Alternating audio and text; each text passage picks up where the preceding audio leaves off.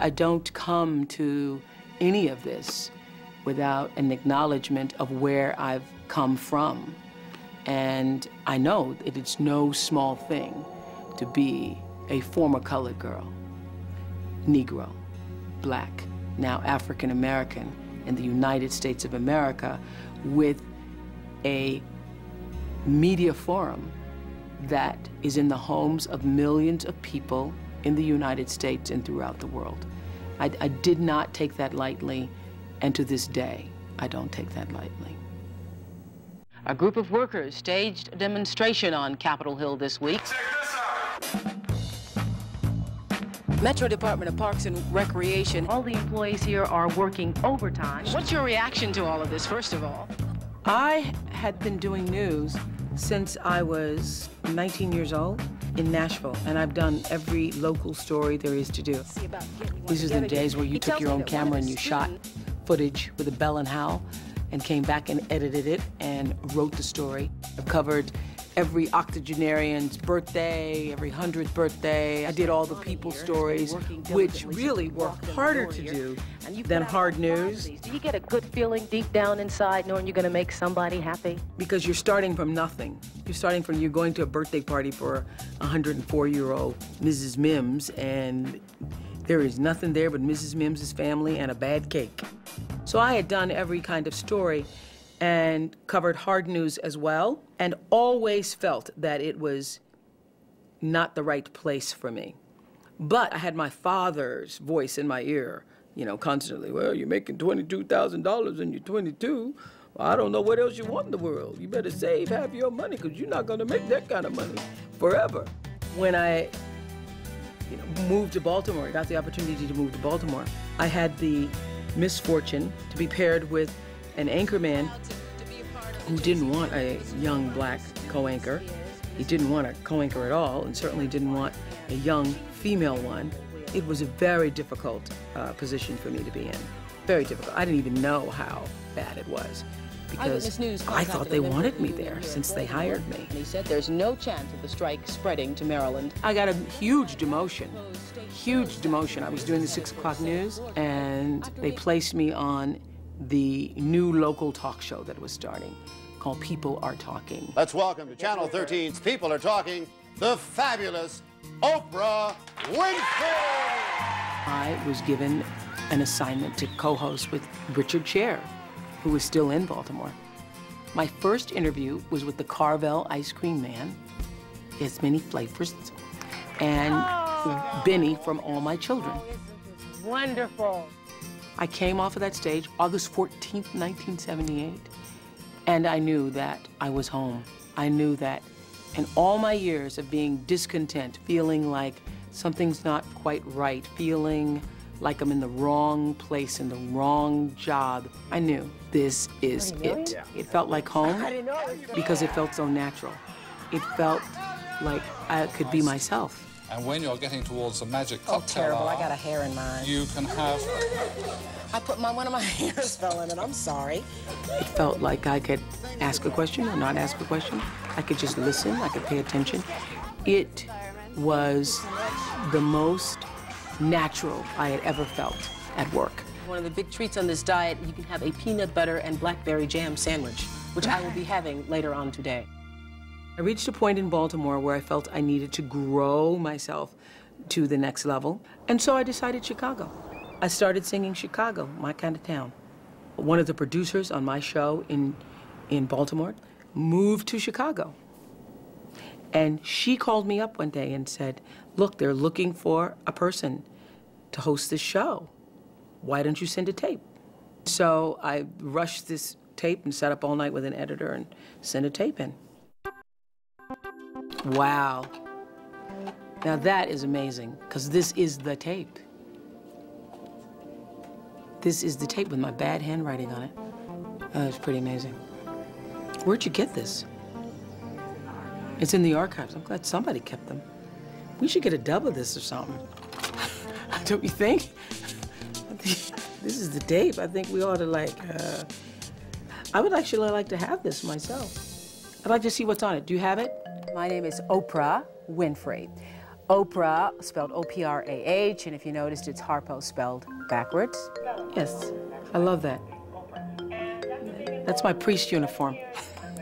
Originally, I was named from the Bible by Aunt Ida, who named me from Ruth, the 1st chapter and the 14th verse, Orpah, but no one knew how to spell in my home, and that's why it ended up being Oprah. That was when I was wearing my little afro because I'd been bald for such a long time and I wouldn't let anybody touch my hair. And after being in Baltimore for 7 years, I'm ready to come to Chicago. As I was flying into Chicago and walking to State Street to interview for the job, I thought, I just feel like I belong here. And if I don't get this job, I'm gonna figure out how to get a job in this city. The unfortunate thing is, every single person, with the exception of my closest friend, Gail, said to me, you're not gonna make it. Everybody told me that I wasn't gonna make it. Those same people now saying, oh no, we always knew, but that is not true. I can understand why people say that now. Oh, yes, of course, we always knew. But everybody told me I wasn't gonna, because, let's face it, there was nobody who looked like me. I was overweight and black and female and part Jerry curl. I don't know another overweight Jerry curl person who can say, I made it. To Dennis Swanson's credit, when I walked in and I said, look, you know, I'm black and I'm overweight. And he said, I'm looking at you because I'm not gonna be able to change that, because I'd been in the market in Baltimore where once I was hired, they wanted me now to be something else. They wanted me to change my hair, change my look, get a nose job, all that. I'm not gonna be doing any of that. And Dennis Swanson did me the greatest service any boss could ever give to anybody who's being hired. He said to me, you know, we're competing against Donahue here, Phil Donahue. We know you can't beat him. So we just want you to go on the air and do the best you can and be yourself, young lady. Phil Donahue was the talk show icon. He defined that genre at the time, and I had nothing but respect for him, and certainly didn't even consider myself even in the same category as him. So I was coming to do a local talk show, AM Chicago, which was airing at the same time right down the street from this national talk show done by Phil Donahue. Good morning, everybody. I'm Oprah Winfrey, the new host of AM Chicago, and I am thrilled to be here. It was on the air New Year's Day, first day, January 1st, 1984. It is a star-studded, hour-long live Rose Bowl party next on AM Chicago. Nothing worked. Everything fell apart. I'm cooking. I don't cook. I certainly didn't cook then, and certainly don't cook on a hot plate on TV. I figured this was going to be like the Galloping Gourmet. We had a stove here, you know, the whole hood and everything, but that doesn't work. And it was a mess. That's okay. I'll clean it up. Now, you notice how my kitchen is, right?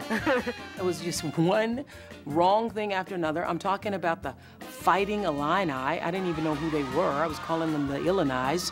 And it was a total mess. But I got through it. I got through it. And came off thinking, you know, I should have asked them what the show was about. First of all, there's no audience. We'll be right back to talk to you in a moment. Thought we gotta get somebody, so we'd pull people from the building, we'd go downstairs on State Street and beg people to come up in exchange for heat. Come in, it's warm. We'll give you some coffee, and then we'd add donuts. You know, I would stop at Dunkin' Donuts in the morning, myself, pick up the donuts for the audience. What a group. Thank you. Good morning and welcome to AM Chicago, and what a morning it is. We were successful immediately.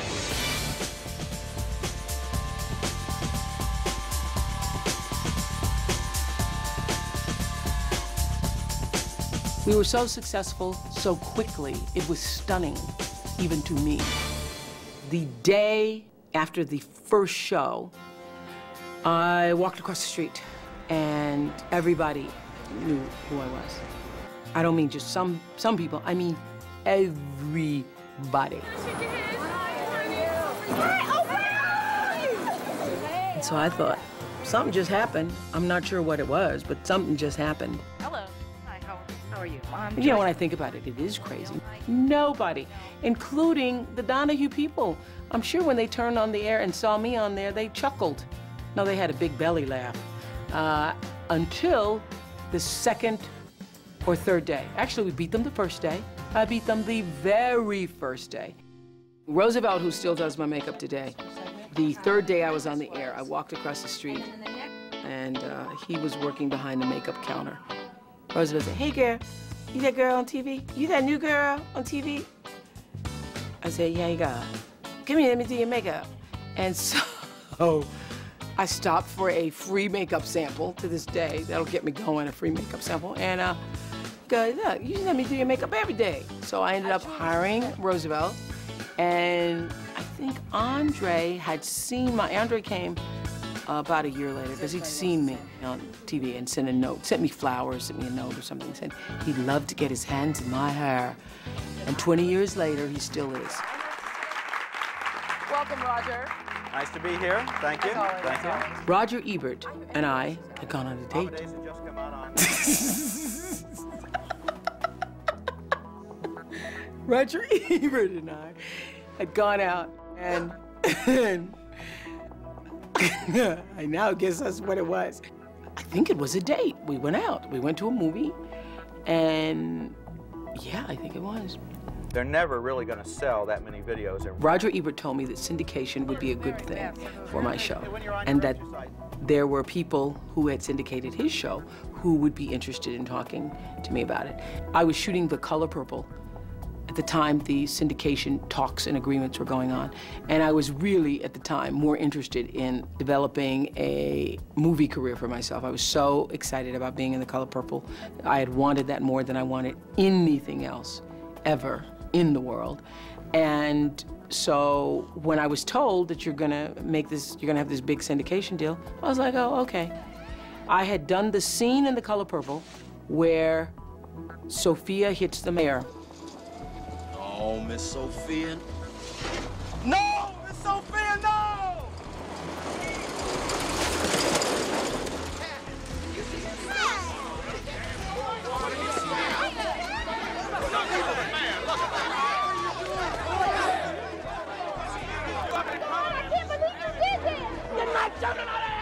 I did that scene and was rushing through that scene because I needed to get to Chicago in time to make the big press announcement and sign the deal.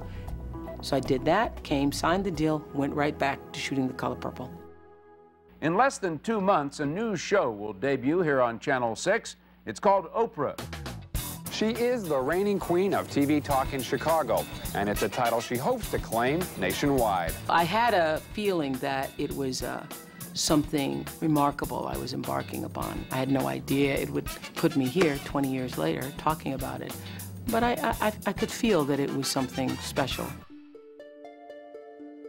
I ran across a journal the other day. I was cleaning out my drawer, so this is September 8th, midnight, 1986. Exactly the day before, 8 hours exactly before my national first show. I keep wondering how my life will change, if it will change, and what all this means. Why have I been so blessed? Maybe going national was to help me realize that I have important work, or that this work is important. Which is it? And I vacillate between letting this be the most spectacular moment ever and getting goosebumps tomorrow, or trying to treat it like an ordinary show. I think I'll end up doing a little bit of both. But I just want to acknowledge to the universe right now, to God in all His glory, my praise and thanksgiving for this experience. I know it's the end of an era for me and the beginning of a new one. Another landmark, a mighty big one. I also feel uneasy even asking God to bless and be with the show, I know it's already done. That's September 8th, midnight, 1986.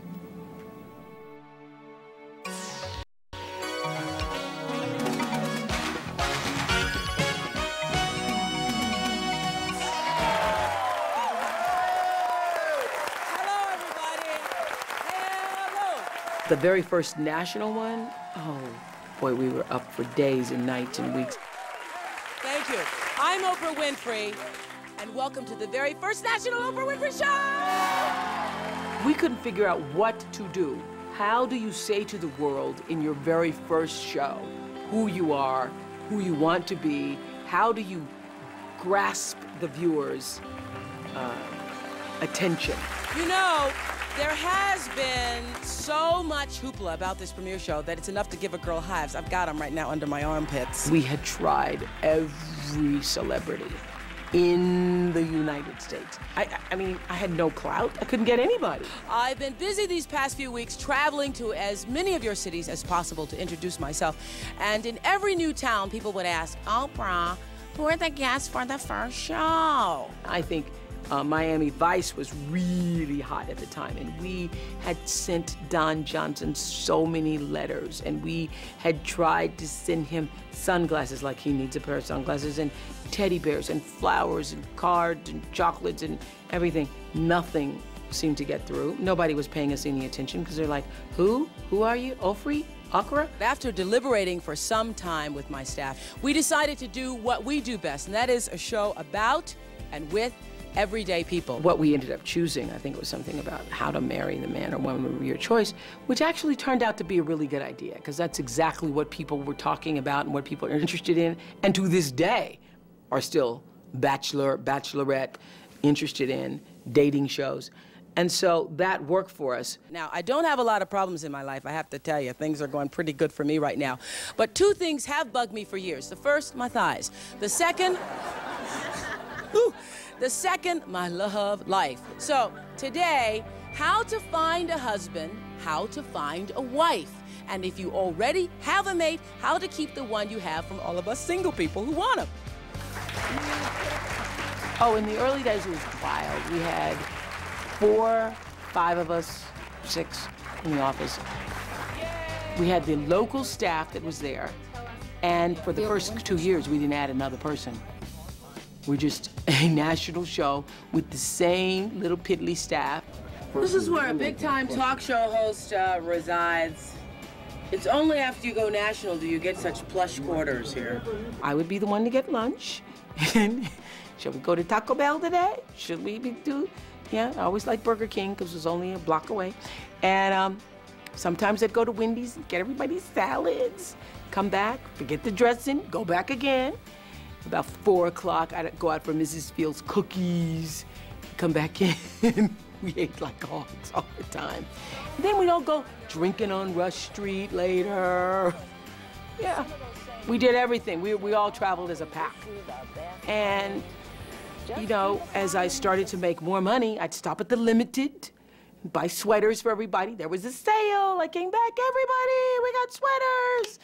And that's the way it was for several years. Mary Kay, let's meet about today's show. Oh, it's going to be a good one. They have sex. They've been divorced for 8 years. They share 2 children. And she pines for him. The whole show is based upon what was going on in the world, in our immediate world. We've got Robert. Good. Robert Clemmer owns Restaurants Fuzi. We do a show based on somebody's mother. You know, my mother said she saw, and we'd end up doing it. Who has comments about the stories they just heard? Raise your hand. We'd go to beauty shops where we all, you know, got our hair done or got your nails done or whatever. It was instinctive and organic from the very beginning. Oprah Winfrey now dominates the talk show circuit, both in the ratings and popularity. I never had any doubt once we made the decision to be syndicated that it would work. Never. What shocked me is how much money you could make. I remember the very first time I got $1 million, and I was like, They're sitting around with photographs like, oh my God, this is amazing. They're gonna give it to you ahead of time. So Gail and I were taking pictures, running around my apartment with it. 7, 6, 5, 4, 3, applause. You wanted the divorce. Okay. But I never did it for the money. I never did it for the money. I was always doing it to improve myself, to grow myself, and to see how far I could be stretched. No. This is a welfare system that your Aryan people are on because there are just more of you. You breed more. You took over Chicago in 20 years. You took over Chicago. In 165 years, Chicago was mainly white, 20%. In 20 years, you're 80% black. So you have to be breeding, man. You have to be breeding very well. Let me tell you this. I haven't bred one person, not one. Not you. When you're 12 and 13 years old, you don't know what you want. And if you are in a family where you trust your father, you love your mother, and you want to be loved and trusted, you have no idea when you're put in bed to have sex with your father, the consequences. Do you understand that, Mr. Elliott? Do you understand that you're a slime? Wait a minute. One thing, I did start going out. Any idea, any topic, any kind of experience that you wanted to have, you could create. You could just create it for yourself. It was amazing. Let's meet them. The husbands of the year!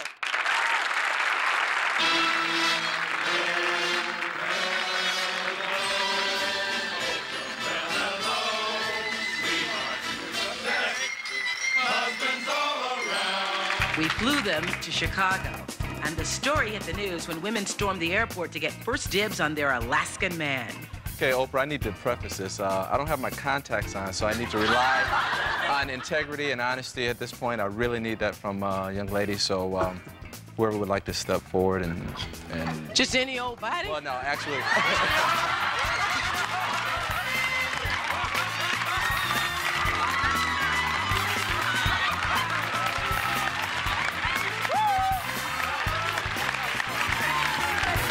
It was fun, it was thrilling. You could invite anybody you wanted in the world to come on your show and sit and talk to you. Didn't mean they'd come, but a whole world and myriad of people did.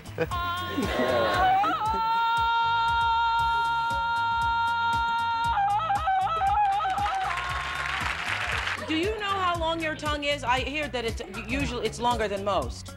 Yeah. It's long enough to make you my very closest friend.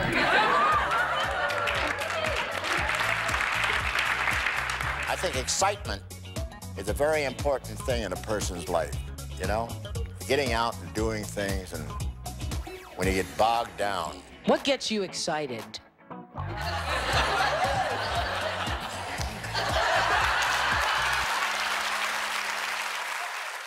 My initial dream for myself of being able to stretch out of myself and create work that would touch people's lives became true. There's one thread running through each show we do. It is the message that you are not alone. It was unbelievable. And to this day, I still think it is.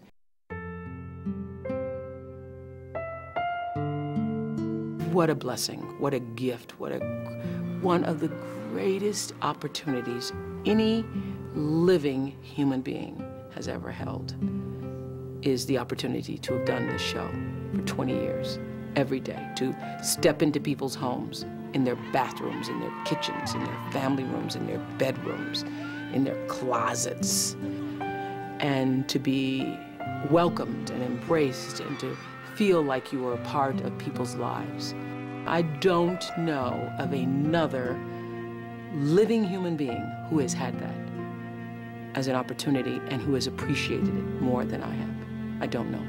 Because every single day of my life, I get in the elevator and I go downstairs.